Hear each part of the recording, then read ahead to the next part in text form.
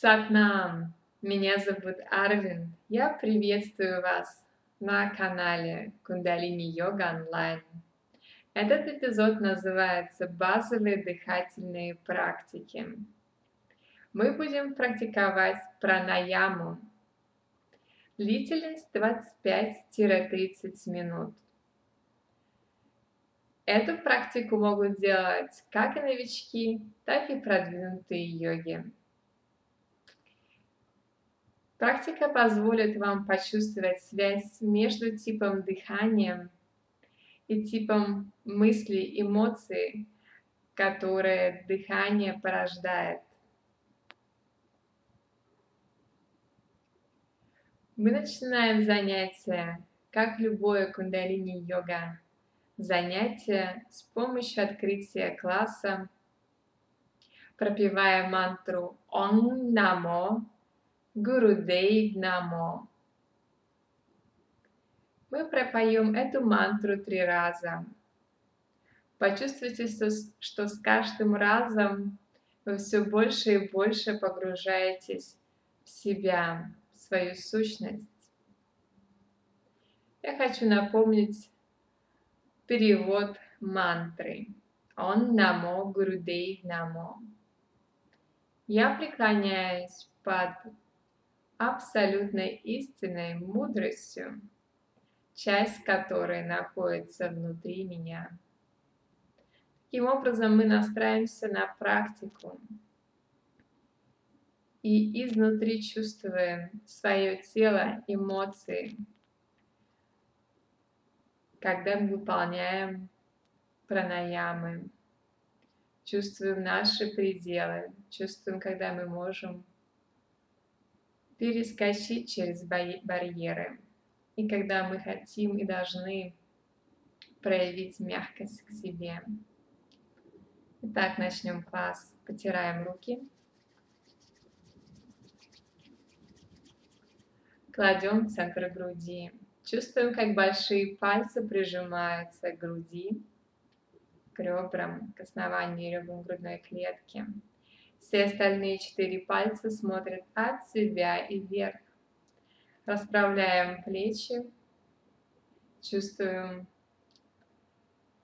прямую позицию. Плечи находятся в одной линии с ребрами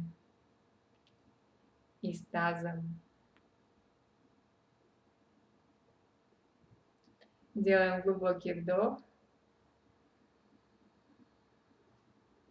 и полный выдох.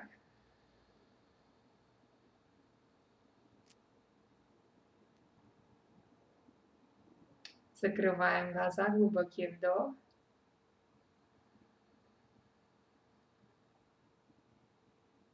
И полный выдох.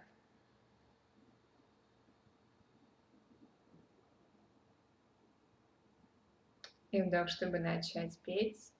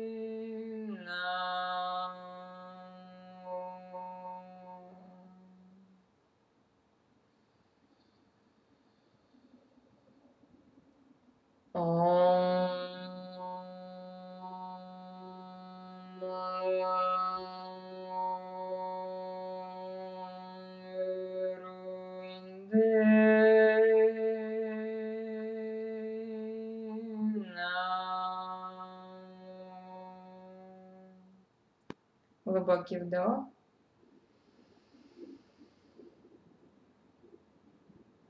Держим воздух внутри, при этом все мышцы расслаблены. Чувствуем отсутствие движения.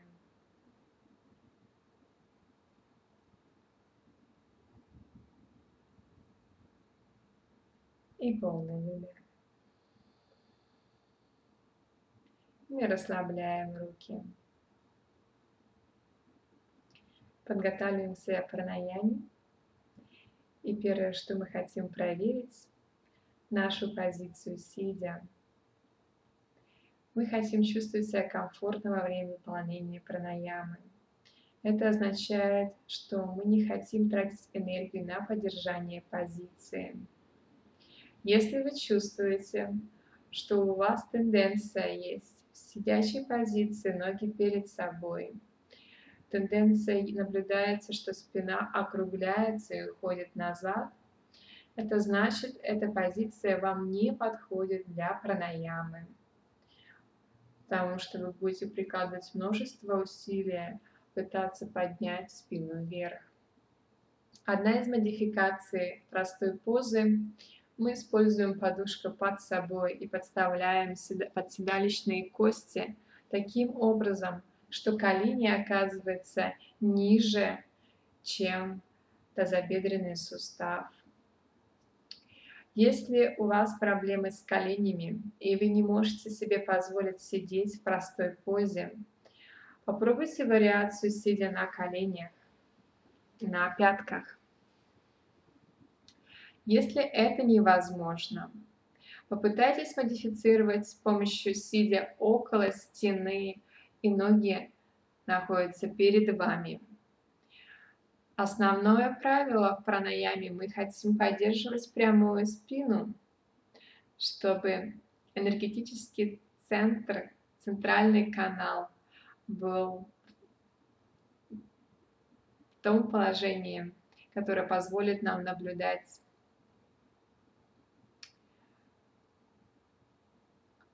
результат пранаямы более полно.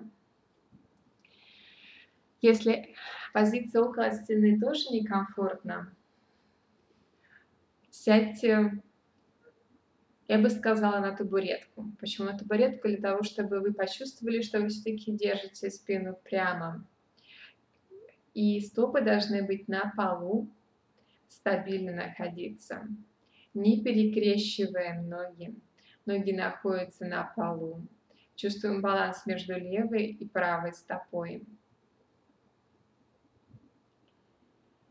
И как только вы нашли свою идеальную позу для пранаямы, мы приступаем к осознанному дыханию, пока не изменяем его. Чувствуем движение дыхания внутри тела. Наблюдаем этот ритм, наблюдаем частоту, глубину, не изменяя. Дыхание может находиться в районе живота, мы можем чувствовать максимальное расширение в этом регионе, или оно может быть у вас находиться в ключицах. Самое большое движение в теле вы можете наблюдать именно в ключицах. Или может, вы можете чувствовать его в грудной клетке, как вся грудная клетка подается вперед и назад. И не изменяя это дыхание, только наблюдая за ним, мы работаем над потрясающим источником наших знаний, осознанностью. Мы тренируем себя осознавать наши действия, начиная с осознавания нашего дыхания, не изменяя его. И со временем, когда мы почувствуем работу дыхания в пранаяме, мы, осознавая дыхание в обычной жизни, можем определить, в каком состоянии мы сейчас находимся. Нам не надо прикладывать аналитический ум. Мы можем просто обратиться к телу и понять, в каком состоянии организм. Исходя из этого, мы можем решить для себя, Что мы хотим с этим сделать? Хотим ли это мы оставить или хотим ли это изменить? Все зависит уже от вашего подхода к работе с вашим телом. Итак, мы чувствуем дыхание, где оно находится, глубину. И одновременно, осознавая каждый вдох и выдох, мы приходим в свое тело. Дыхание связывает ум и тело. И находясь в своем теле, мы начинаем чувствовать какие-либо ощущения, которые есть здесь и сейчас. Пытаемся не анализировать их, просто чувствуем.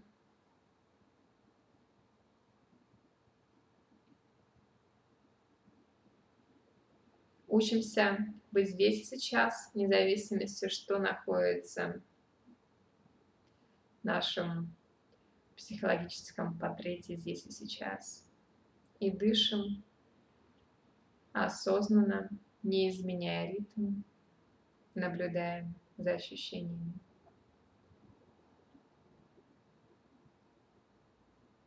И теперь мы подключаем не только ощущения, но и мысли.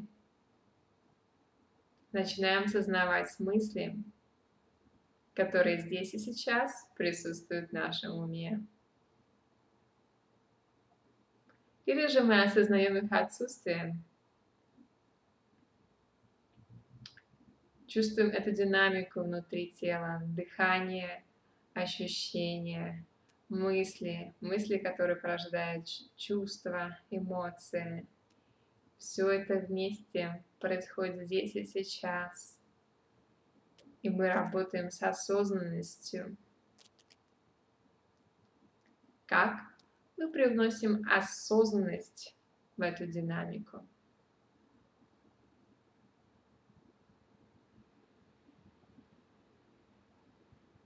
И теперь, когда мы вошли внутрь себя, я прошу вас сохранить осознанность во время практики.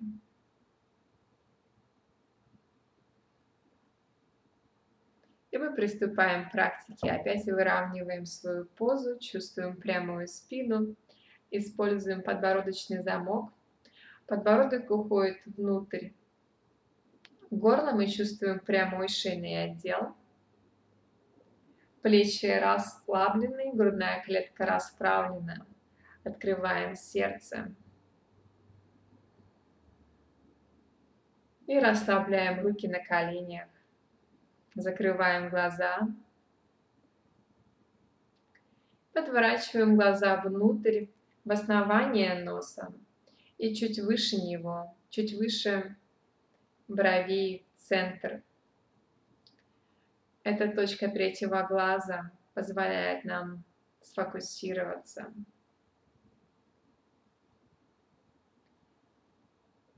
Само движение, когда мы используем глаза, называется дришти. Дришти в третий глаз.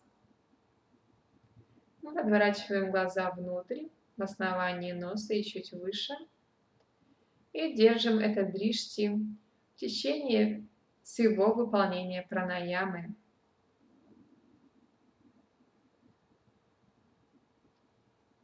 И теперь, войдя в это состояние, мы начинаем контроль не только над глазами, но и над дыханием. Углубляем дыхание и чувствуем, как живот уходит от нас при каждом вдохе. Грудная клетка подается в бока, если это возможно контролировать. И в конце вдоха ключицы уходят вверх. На выдохе ключицы уходят вниз. Грудная клетка подается вовнутрь. И живот возвращается в естественное положение. Сохраняя дришти, используем осознанное дыхание, если возможно полное йоговское дыхание, что означает, мы подключаем живот, грудную клетку и ключицы на вдохе. И также на выдохе ключица уходит вовнутрь, грудная клетка стремится внутрь, и живот возвращается в естественное положение. Тонкий момент с животом мы чувствуем при расширении, что мы не используем активно мышцы живота. Движение идет от региона диафрагмы. Мы как бы расслабляем живот. Это движение не направлено на прокачивание мышц живота. Это движение направлено на раскрытие легких полностью. От дна легких до их потолка.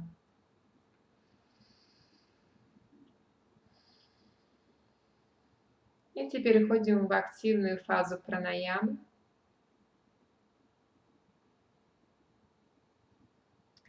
Мы закрываем большим пальцем правой руки правую ноздрю. И начинаем дышать через левую ноздрю. Глаза закрыты, смотрит третий глаз. Я включаю таймер на 3 минуты. Дышим осознанно. Наблюдаем за собой, внутри себя. Помним про позицию тела.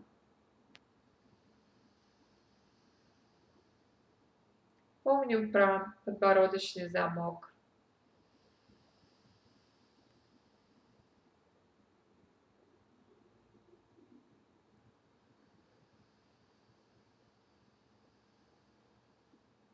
Чувствуем расширение при каждом вдохе, сужение и грацию при каждом выдохе.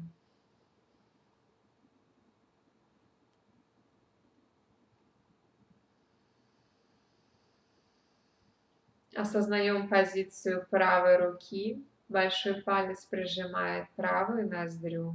Все остальные 4 пальца смотрят вверх.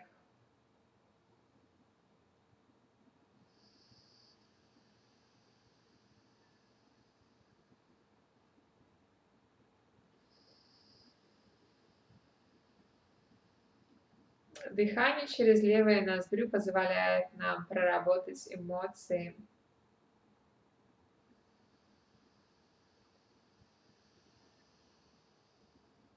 Вполне возможно, что во время этого дыхания вы почувствуете какие-то определенные ощущения, мысли, эмоции. Бросьте анализ этих явлений. Оставьте их там, где они есть. Останьтесь со своей осознанностью и просто осознайте наличие этих эмоций, мыслей, чувств и ощущений.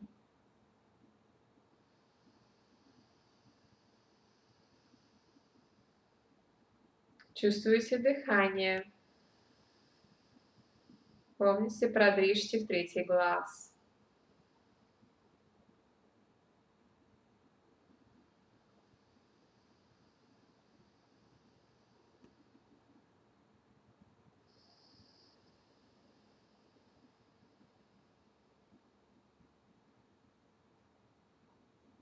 Помните про подбородочный замок, шейный отдел прямой.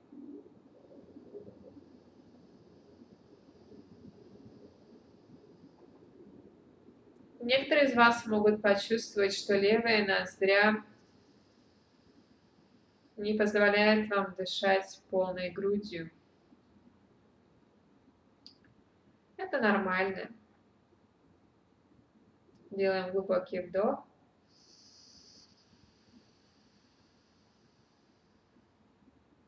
Кладем правую руку на колени, задержка дыхания. Мы не прикладываем мышечные усилия в задержке дыхания.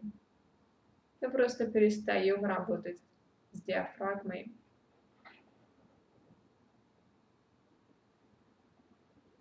Взгляд внутрь третий глаз. И полный выдох через обе ноздри. Мы продолжаем базовые дыхательные серии. Используя теперь правую ноздрю для вдоха и выдоха. Левой рукой, большим пальцем мы закрываем левую ноздрю. Все остальные 4 пальца смотрят вертикально вверх. И делаем осознанное дыхание через правую ноздрю. Помним про третий глаз. Остаемся внутри с осознанностью.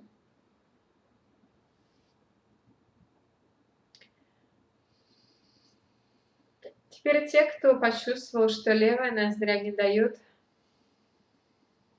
дышать полной грудью, почувствуйте, правда ли это для правой ноздри.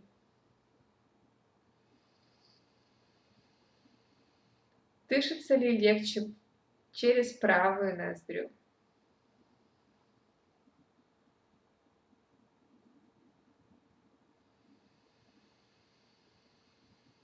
Или наоборот, те, кто чувствовал, что не свободно дышат через левую ноздрю, могут почувствовать, что правая ноздря менее эффективна.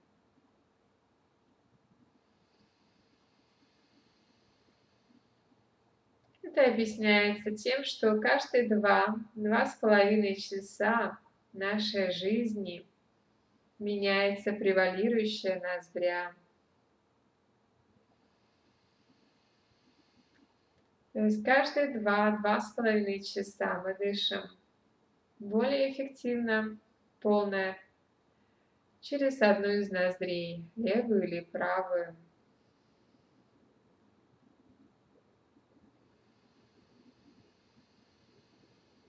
Дышим полно через правую, чувствуем свое тело, находимся внутри, осознаем мысли, ощущения, чувства. Правая ноздря направлена на активное действие, мужская энергия, энергия солнца.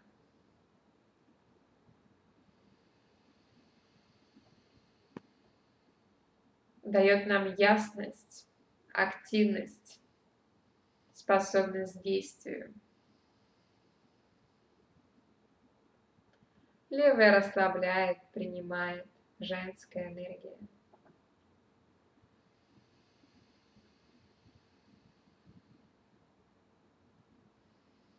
Одно из практических применений этого знания в реальной жизни –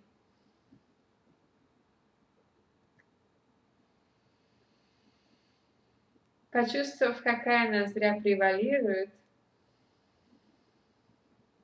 мы можем изменить состояние, если захотим. Поменяв ноздрю, через которую мы дышим, допустим, с помощью этой пранаямы, если активна левая ноздря, а мы хотим быть более энергичными, активными, мы можем закрыть левую ноздрю и начать дышать через правую.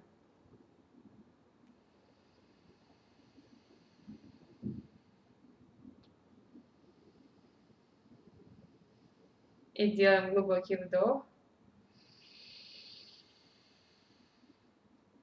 Расслабляем левую руку.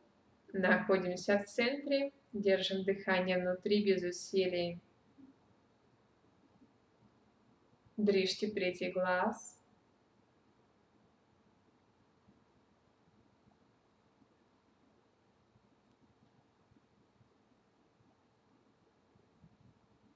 И полный выдох.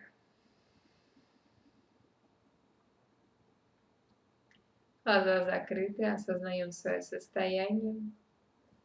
Перед началом практики и перед началом дыхания через правую ноздрю. Не анализируем, просто осознаем.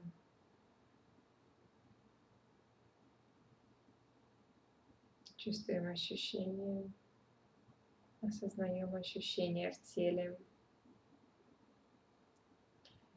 Переходим к следующей пранаяме. Используем правую руку. Большим пальцем закрываем правую ноздрю. Вдох через левую.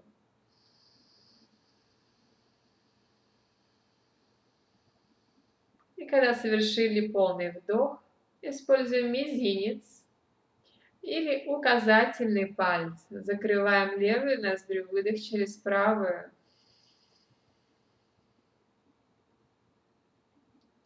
И продолжаем это дыхание. Вдох через левую.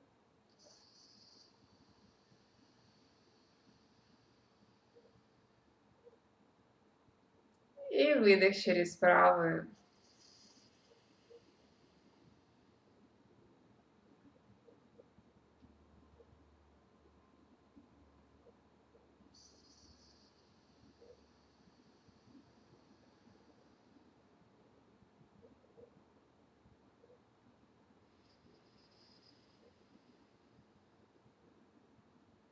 Находимся внутри. Возвращаем осознанность в тело.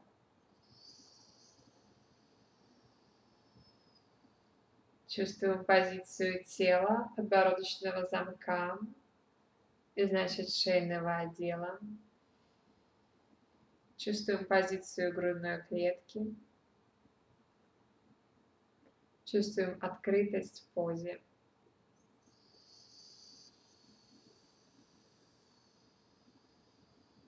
Помним, продышьте в третий глаз.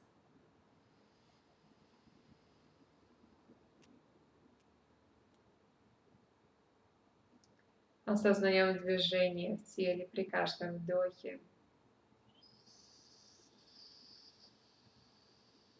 Через левую ноздрю.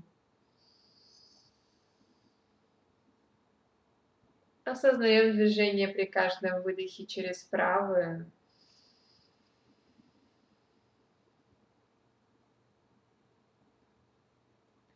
Если появляются какие-либо эмоции, чувства, дышим сквозь них. Что это означает? Это означает, что мы не ставим их в центр осознанности.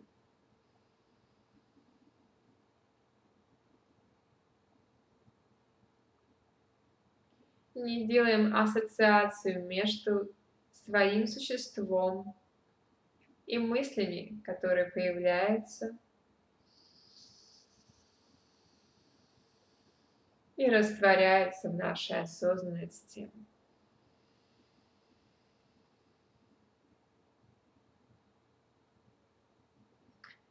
Одно из эффективных средств находиться здесь и сейчас в практике мы можем использовать мантру сат-нам. Вдох — это сат, проговариваем внутри себя.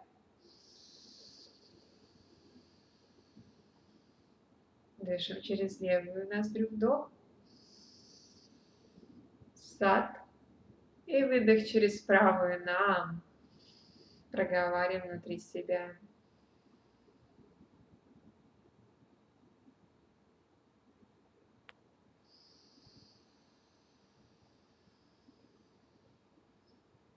Мантра позволяет нам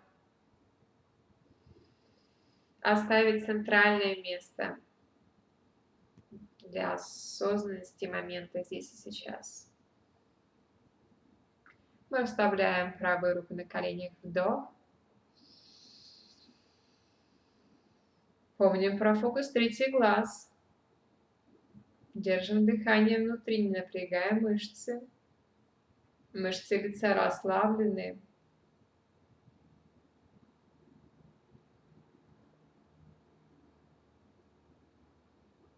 И полный выдох.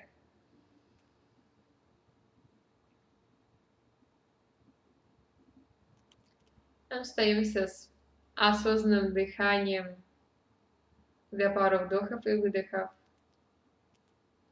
перед следующей пранаямой.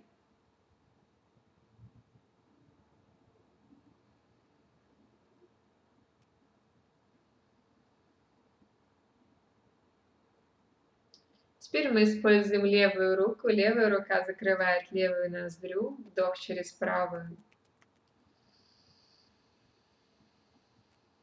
Проговариваем сат. Используем указательный палец или мизинец. Закрываем правую ноздрю. Выдох через левую. Нам.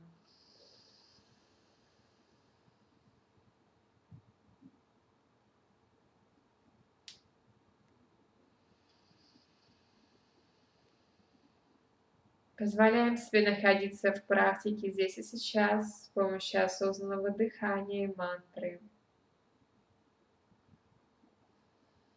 Отбрасываем суждение, аналитику.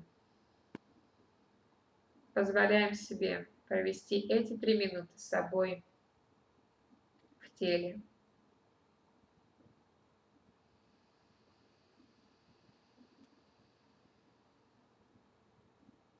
Вдох через правую сат, выдох через левую нам.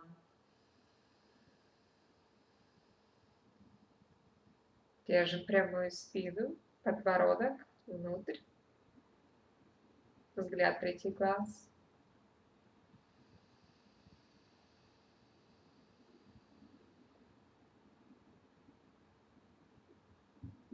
Прислушаемся к своему телу.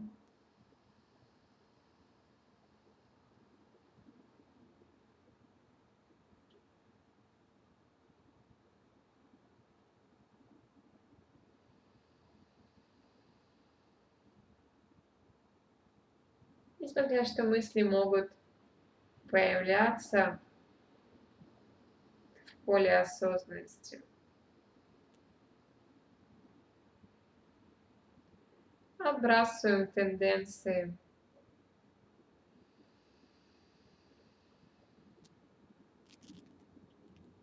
Цеплять ярлыки на них. Плохие мысли, хорошие мысли. Мне нравится эта мысль, мне не нравится эта мысль. Отбрасываем эти суждения. Просто наблюдаем за ними. И отпускаем. Возвращаемся к мантре сатнам.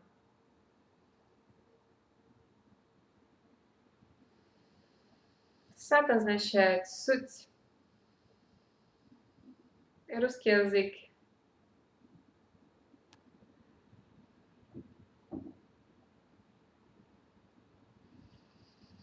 родится санскритом. Нам означает name, английский язык, имя. Сатнам, суть и есть мое имя. Я и есть суть.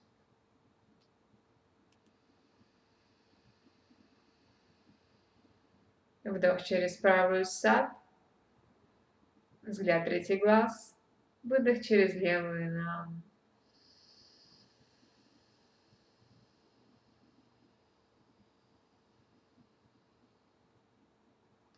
Расслабляем левую руку, вдох.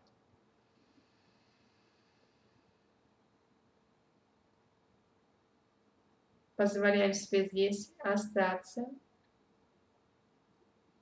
с воздухом внутри, спокойствием.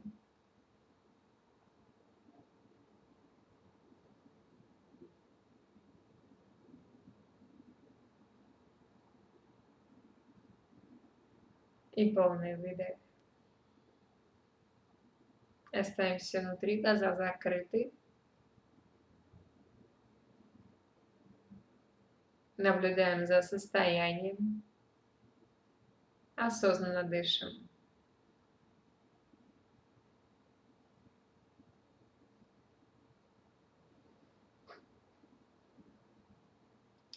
Следующая фаза, последняя фаза базовых дыхательных серий – это дыхание огня. Рекомендация такая: если вы находитесь на вашем первые дни вашего лунного цикла, то бишь менструационного цикла, и вы не делаете дыхание огня, вы остаетесь с осознанным глубоким дыханием. Если вы находитесь на втором триместре или далее беременности, вы тоже не делаете дыхание огня. Вся остальная группа может делать это дыхание. Один важный нюанс дыхания огня, что мы работаем с диафрагмой, не с мышцами живота. Движение идет от диафрагмы. При этом мы можем почувствовать, что мышцы живота подключаются к дыханию. Дыхание быстрое. Все, что мы делаем, мы осознаем выдох. Вдох осуществляется автоматически. Это физиологическая истина нашего тела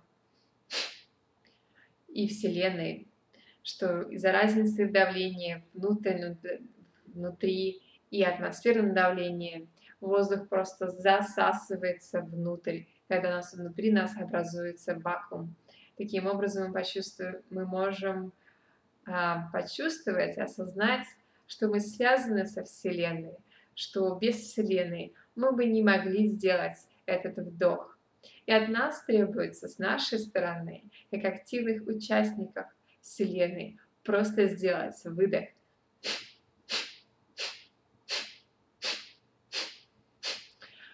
Определите свою скорость, почувствуйте, что ваш вдох и выдох одинаков по глубине и длительности. Для этого новички должны быть осознанны, очень осознанны со своим дыханием огня. Если вы почувствуете головокружение, это означает, что ваша длительность вдоха и выдоха не одинаковая. Возвращайтесь к полному дыханию глубокому или снизите скорость выполнения дыхания огня. В любой момент вы можете вернуться к глубокому дыханию или снизить скорость. Выполнять мы будем 7 минут дыхания огня. Это хороший срок почувствовать эффект от него. И эффект однозначно будет. Не пугайтесь его, примените это как осознание, что вы можете контролировать свое тело. Поймите вашу границу, где граница вашего тела, а где граница, которую мозг настраивает, ум пытается сказать вам, что дальше нельзя, дальше страх.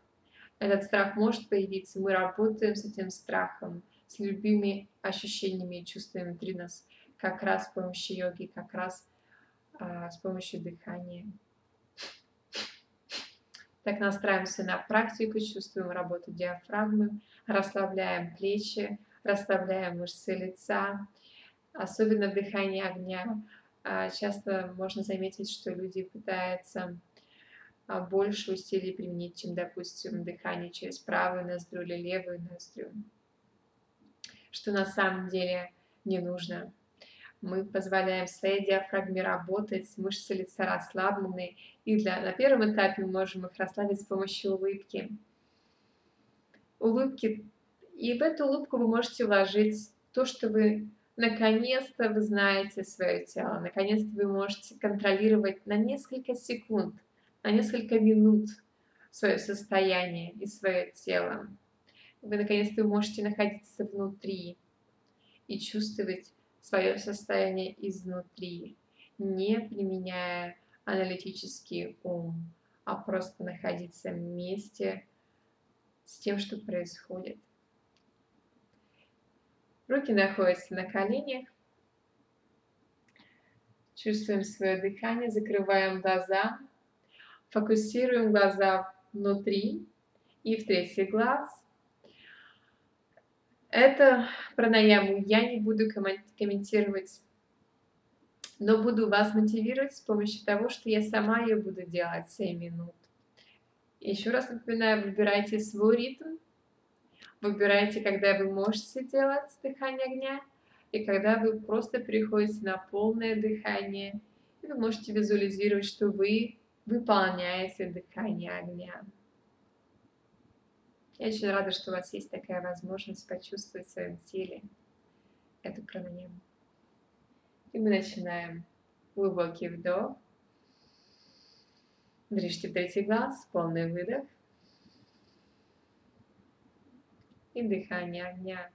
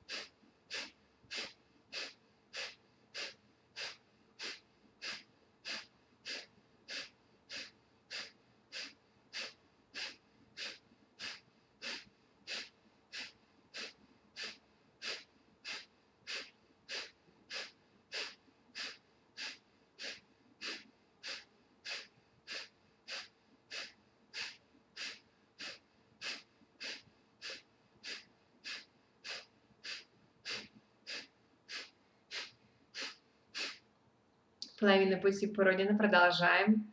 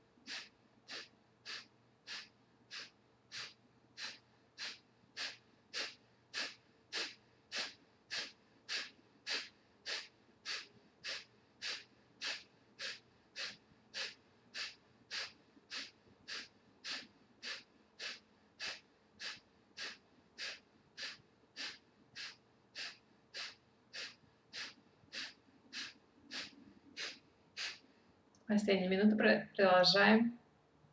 Прикладываем всю осознанность, находиться в практике. Чувствуем трижды третий глаз.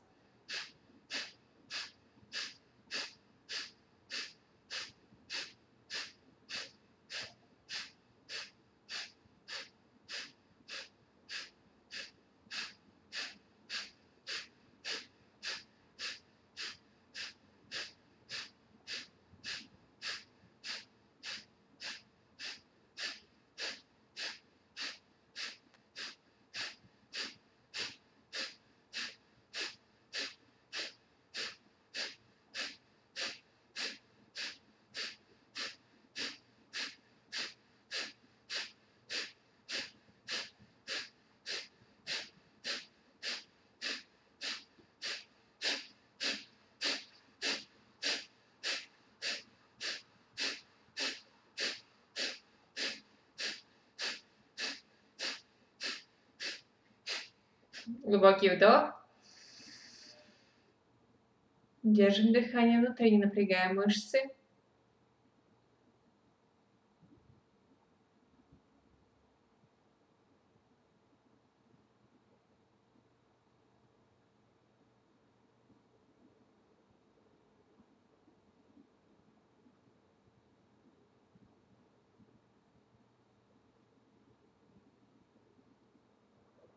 И полный выдох. Остаемся внутри. Осознаем состояние до дыхания огня и при ее окончании этой практики. Спокойное, осознанное, глубокое, если возможно, йоговское. Подключаем все три части торса. Полное йоговское дыхание. Если это невозможно, дыхание расслабленное, и мы чувствуем, как живот при расслабленном дыхании уходит от нас при вдохе, и при выдохе живот уходит в естественное положение. Остаемся внутри и принимаем решение для себя. Если мы хотим, мы можем оставить дришти третий глаз. Если мы чувствуем, что мы хотим расслабить дришти, мы расслабляем. Находимся внутри, в своем состоянии.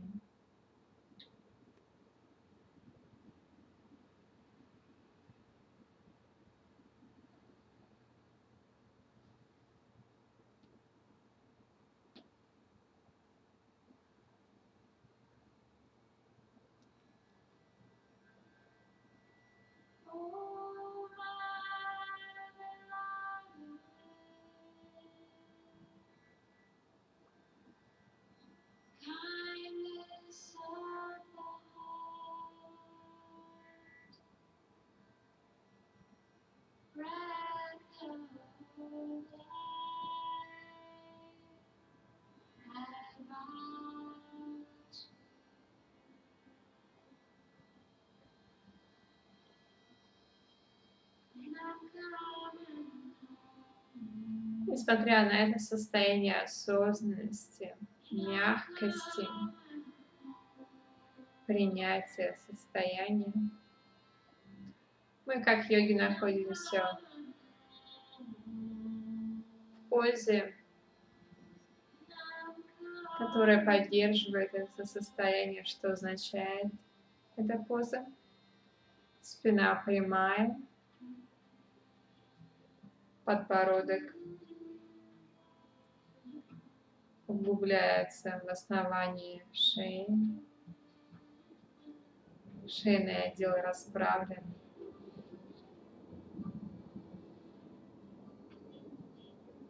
Чувствуем, как поза подтягивает все наше тело вверх и раскрывает нас, почувствовать внутреннее состояние.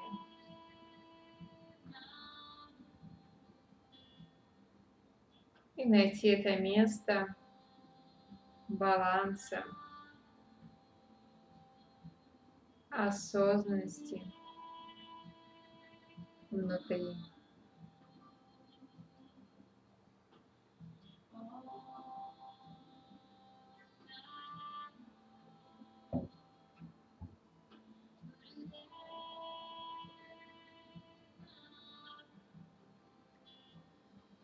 Если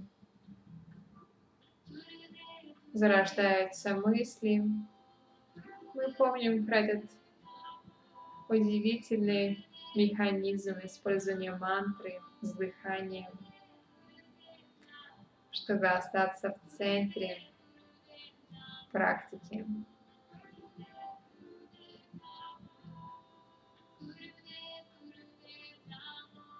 И подключаем мантру сат нам, сат на вдохе, нам на выдохе. Чувствуем этот сат, суть внутри.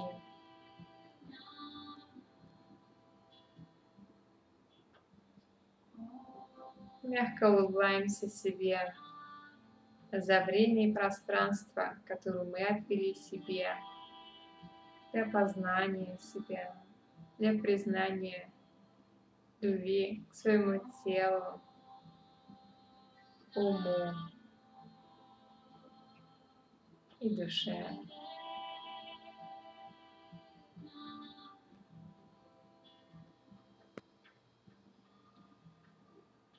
И делаем глубокий вдох.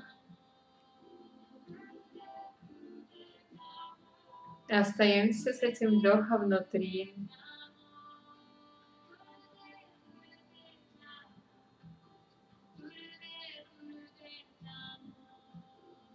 И полный выдох.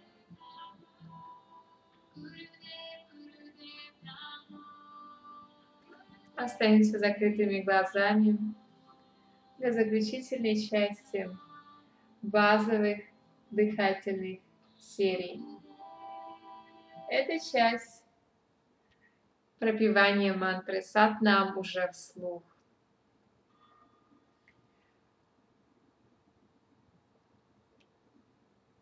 Почувствуйте свой уровень комфорта. И мой первый учитель кундалини йоги сказал, кундалини йога – это йога сверхусилий. Почувствуйте свое внутреннее состояние. Задайте честные вопросы, получите честный ответ. Готовы вы или нет перейти этот уровень комфорта и прыгнуть на новый уровень использования своего голоса для познания себя. Найдите место и пространство, где вас никто не беспокоит. И раскройтесь перед самим собой. Это удивительно, что с помощью такого вида коммуникации между мной и вами вы можете раскрыться, не раскрываясь перед другими, не почувствовать себя в опасности в раскрытии своей сущности. И с этим настроем я предлагаю потереть ладошки, почувствовать энергию в ладонях. Приложить большие пальцы к грудной клетке, все остальные 4 находятся немного от нас и вверх. Прямая спина, подбородочный замок, осознанное дыхание. И мы попытаемся петь на одном дыхании всю мантру сат нам. Сат будет 7 раз длиннее, чем нам. И перед каждым повторением мы делаем глубокий вдох и поем. Если дыхания не хватает, мы просто находим место, где нам нужно вдохнуть. Делаем наш вдох и продолжаем петь сат нам. Будем петь 3 минуты.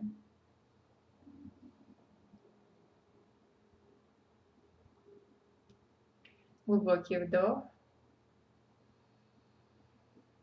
Глаза закрыты, полный выдох. И погружаемся в свой голос, в осознанность своего голоса, состояние в теле. Глубокий вдох, чтобы начать петь.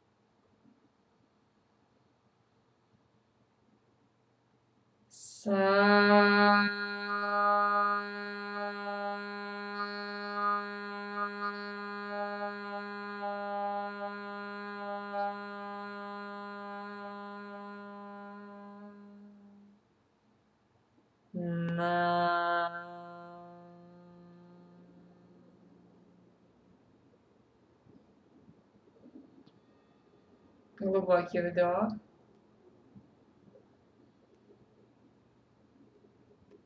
Держим дыхание внутри без усилий.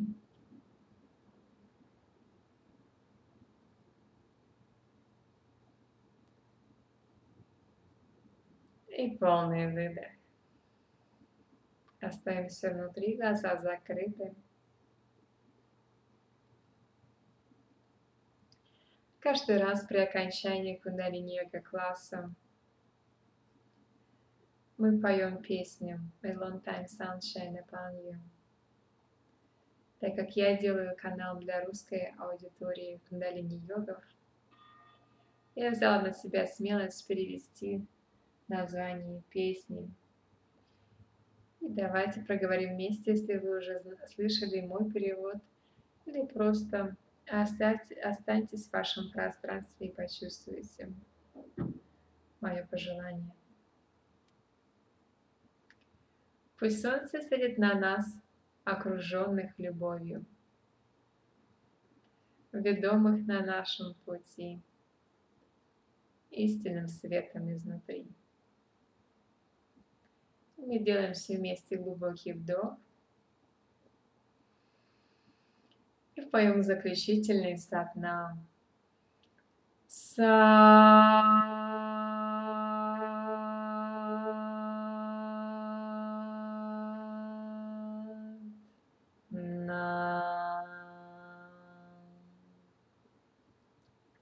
Сатнам.